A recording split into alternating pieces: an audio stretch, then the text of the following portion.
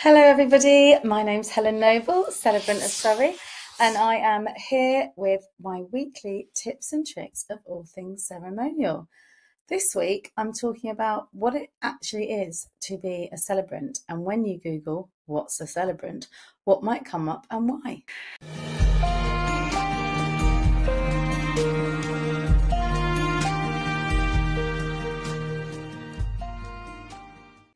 I'm actually in a different room this time. This is my husband's office. Normally, if you're watching regularly, I'm in my office with the funky background. But as you can tell, we love a bit of wallpaper in this house.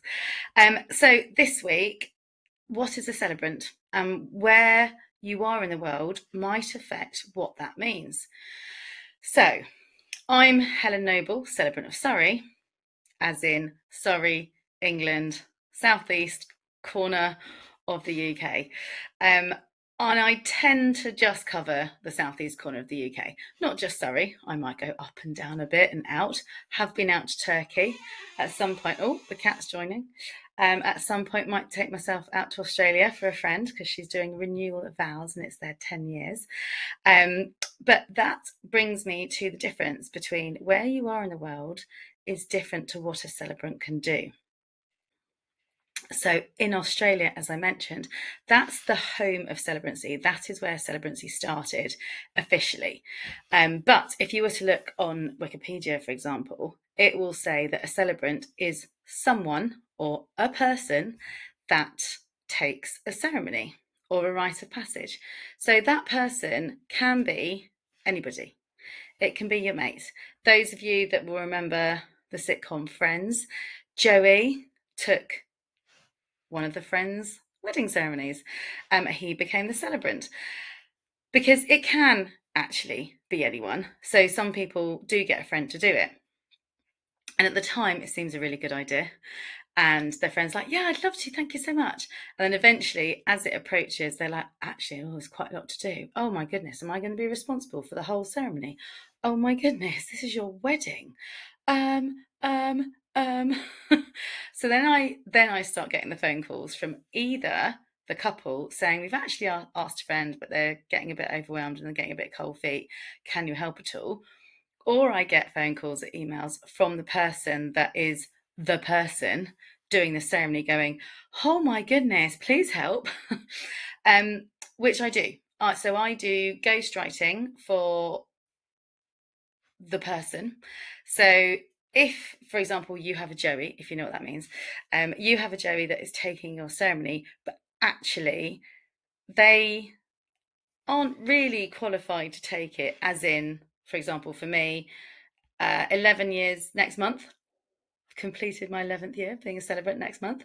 And obviously, the more you do, the better you get, and the more you practice, the more honed your skills get. So I am actually a fairly experienced and expert celebrant. And I do writing for people that reach out to say, I've been asked, I didn't want to say no, I absolutely am honoured to pieces, but it has dawned on me what a big job this is and I want to get it right. Can you help? So I, as a celebrant, as Helen Noble, Celebrant of Surrey, do ghostwriting for the person that is taking the ceremony, should the couple not want to get a professional in. But it means that A, the couple get exactly what they want, B, the person delivering it can share the load, can make sure they are delivering the best they can because they have hired me to do the best I can for them. And so they get to deliver this amazing script, which I've written for them, having got to know the couple. So it's not the couple don't know. The couple don't go, wow, James, you pulled that out the bag. It's because James has actually hired me to write it for him. But the couple are in the loop. It's not like they've just pulled it out the bag and it's been amazing. Although one guy was like, could you just keep this between us? And I was like, yeah, sure. So you do get celebrants that will support the journey but won't necessarily be there at the time, and they're ghostwriters. So I do that for Not for other celebrants. I don't ghostwrite for other celebrants. I know there are celebrants that use ghostwriters for themselves, so keep an eye on that, because it might be you get one tone, and then when you get the script, it's another tone, and that works for them. Personally, for me, I'm like, but that's my superpower. I love the actual celebranting of being a celebrant. I would not outsource that, because I love the whole process. So I just can do more of it when I'm ghostwriting for their person. But if you're in Australia, the person, the designated celebrant, is legally binding. So that can't be delegated to the friend. So Australian celebrants, for example, don't necessarily need to ghostwrite because they are the registrar, as is the equivalent in the UK, in England. So in Australia, the celebrant can marry you, and celebrancy sort of started there in the first place. And in Scotland, the celebrant can marry you. In England, there is a movement in the House of Parliament to try and get the celebrants to be able to marry you. That's a whole thing that's going to take a while, because at the moment they're sort of looking to the Humanist Society to legalise the humanists rather than all celebrants. Because if they just made the Humanist Society the legally binding, then it's quite similar to having a priest, because they would come with their own doctrine because they are part of a society and they are part of a charity and they have signed up to that doctrine. So a humanist beliefs will bring a humanist doctrine to your ceremony, which is fine if that's what you want. It's absolutely fine.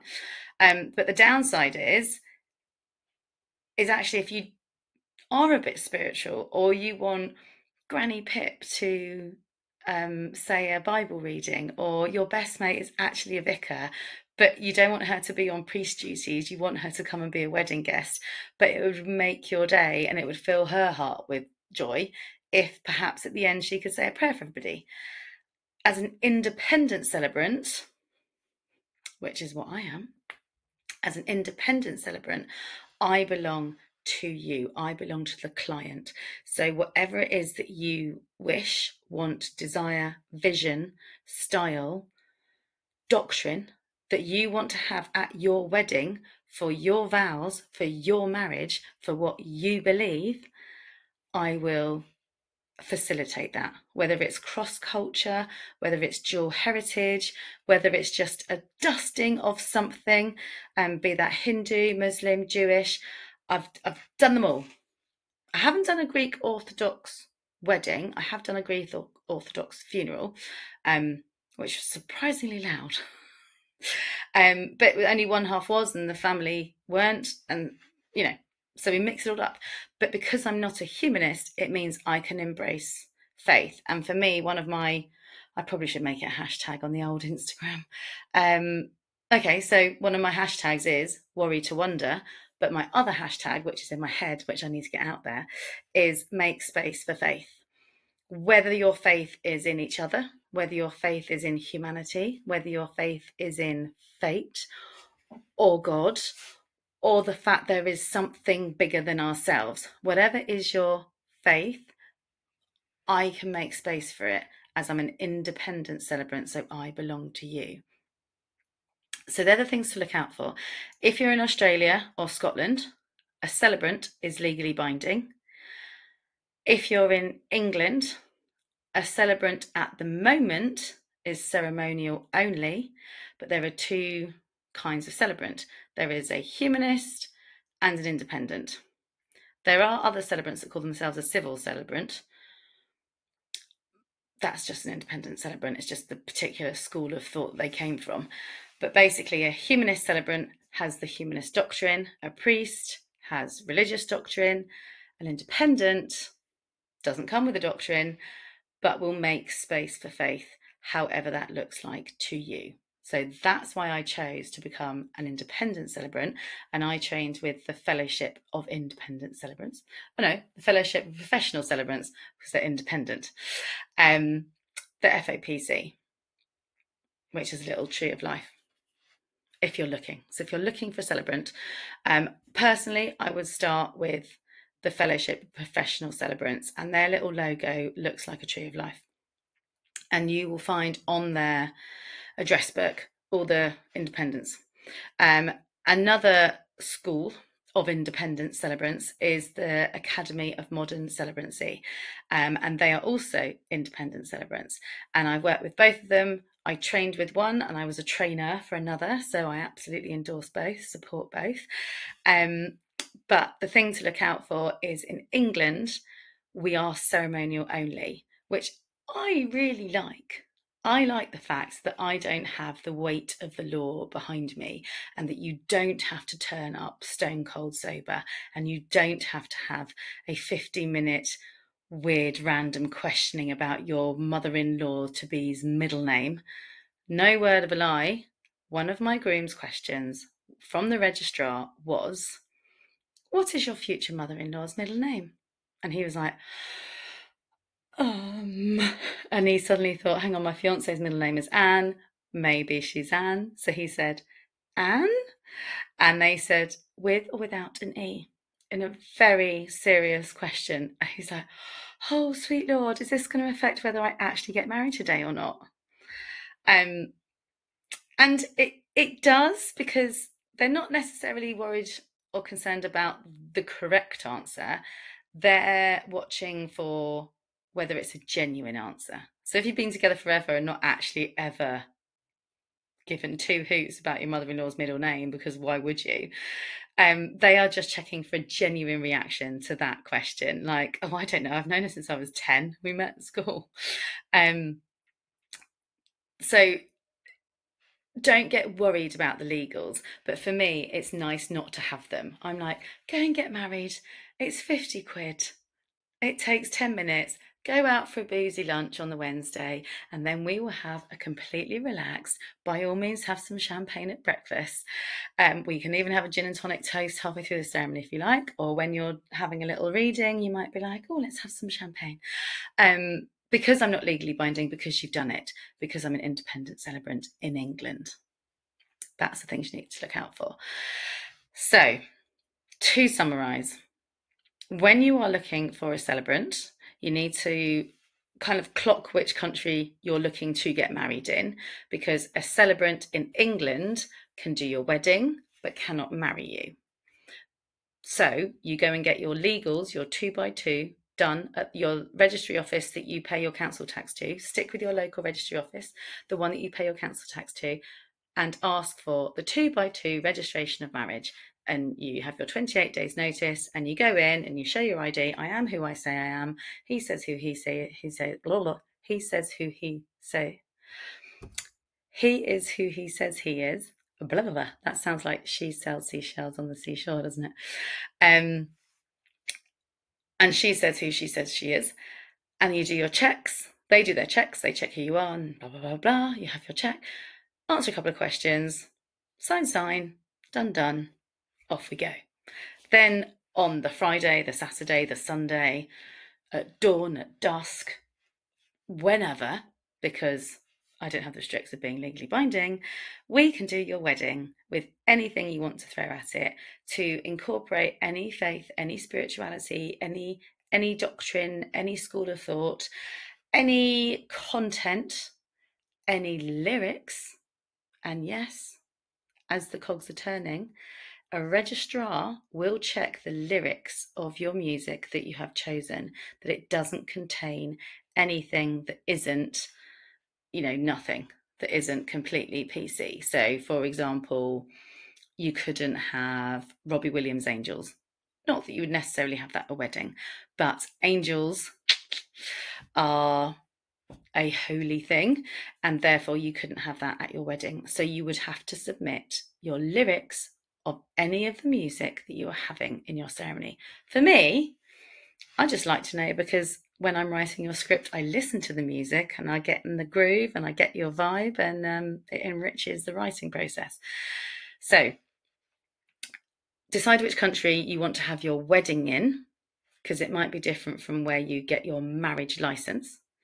Your marriage, if you're getting married in the UK and you don't want all the fuss, you just want to do the legals, like you would register birth, death, marriage, like you would register all those three. You ask for the 2x2 registration of marriage, and it's about 50 quid each. So you get married for under £100, £100 ish. Depends on the borough. There is a bit of a postcode pricing on marriage, which is crazy. And then depending what country you're in, you can either get married by your celebrant, but in England you don't. You go and get married, 50 quid, and then have your celebrant. Then your celebrant can be a civil, which is just where they trained. But the basic difference, the fundamental difference, is humanist, which is actively agnostic and bring their own doctrine, which might be completely in line with yours. Or you go for independent, which is me, which is I am your private supplier. So I will deliver your thoughts and your beliefs and your faith and your truth in your script of your story. The other thing is inside outside. Again, if you have a registrar, they have little text in the terms and conditions that they will not perform a marriage in inclement weather. Now, what's inclement weather? You might be way more hardy. I did a wedding with a very, very, very fabulous bride and groom, and she was super duper horsey. She was coming up the aisle on her big fat pony, gorgeous Shire horse almost. He was enormous, called Thunder and Hamish.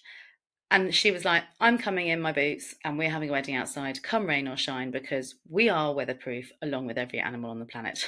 So that's fine. I just had a spare outfit in case I got soaked, because I'm also weatherproof, and I don't necessarily say I'm not going to do your wedding because of inclement weather. So if you are having a registrar and you are hoping to get married outside, just be aware that you won't know what they think inclement weather is until they're on site. So you might have to change your plan within 15 minutes of your wedding. Why would you do that? Why would you do that? So obviously I'm biased to an independent celebrant because it's win-win and weatherproof. You get what you want and it's your story.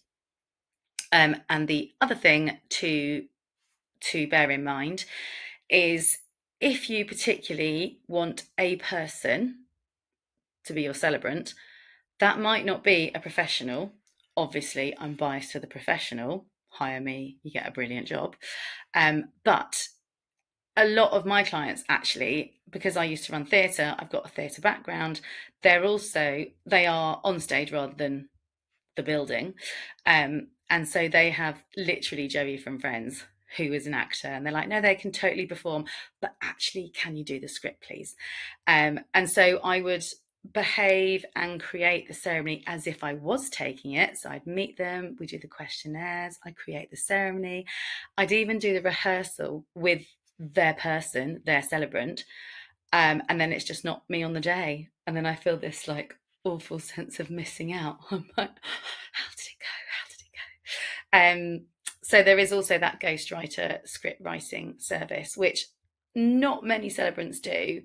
But I've been in the game for 11 years, and I love it. I love it. I love it, and it just means that I get to say yes. And couples that are really trying to work out what works for them don't get hit by no's. I'm a yes girl. So that is quite a detailed, in-depth diving in to what is celebrancy, who is a celebrant, what can they do, what do they deliver, and who is right for you. So hopefully that was helpful. Obviously, there's more on the gram. There's more on my website, LinkedIn, Pinterest, blah, blah, blah. I'm everywhere.